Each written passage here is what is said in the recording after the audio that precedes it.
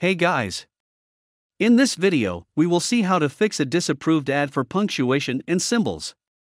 This policy is triggered when punctuation or symbols that are not used correctly or for their intended purpose.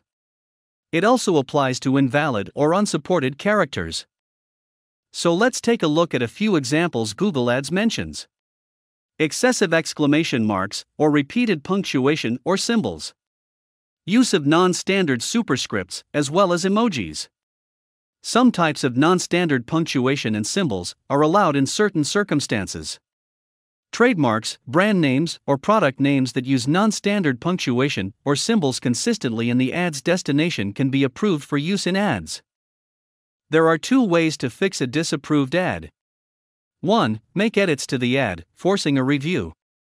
2. Submit an appeal to either dispute the issue or affirm you've made changes in compliance with Google policies. If you choose to edit the ad, you can change the path, change the final URL, you can even just copy and paste it, or make a slight adjustment to a headline or description. If you choose to make an appeal, then hover over your disapproval in the status column, and you'll usually get the option to appeal. Click Appeal and select which ads you'd like to appeal. You'll also have the option to dispute the decision or mention that you made changes to comply. Appeals usually go through within a few business days, and you can check the status in your policy manager from the top toolbar.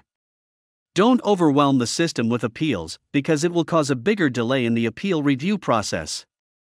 Thanks for watching this video. Don't forget to like and subscribe and visit our website for more tips on Google Ads.